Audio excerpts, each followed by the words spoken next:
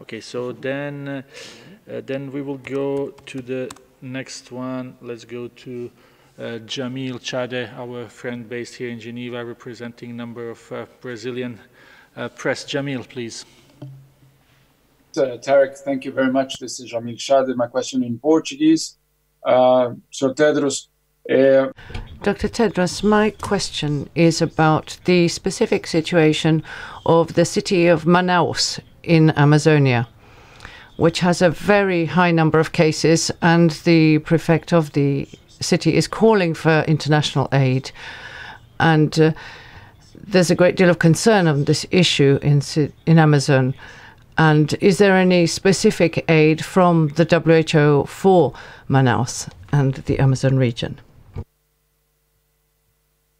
Yeah, as you know, we're working with the government of Brazil, so we will continue to work with them and address, or give any support they need. Thank you.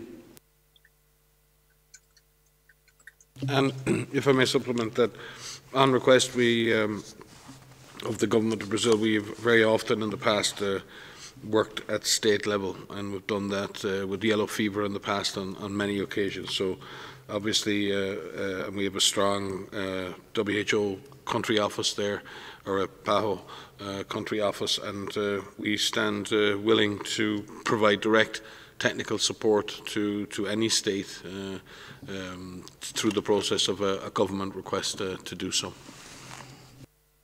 If I could just add, it's not specific to Brazil, but just to say that in this new normal that we're in right now, where we're not able to travel, we're not able to get to all of the places that we would like to get to, we're finding new ways in which we can try to provide support to countries. And in some countries, we're doing these virtual missions where we have a set agenda and meetings where we're having these missions over Zoom, over Skype, over whatever platform that we have. But just to add that even if we physically can't get to a location because of the pandemic, we're finding different ways to provide support where that support is needed and as that support is asked.